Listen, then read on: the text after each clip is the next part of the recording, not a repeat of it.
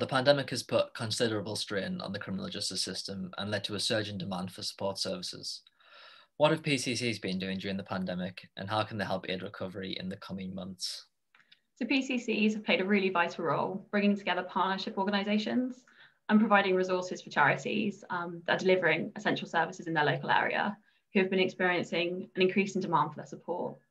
Now, a really great example of this is the Ben Partnership Project in Rugby, who have been supporting members of the Black community with the challenges that disproportionately affect this group during the pandemic, thanks to a fund that was set up by a PCC for community projects that are aiding the recovery from COVID-19.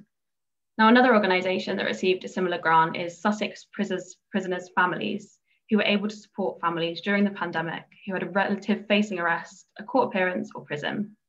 Now, as lockdown restrictions ease, PCCs will continue to have a central role, both coordinating and funding the long-term response.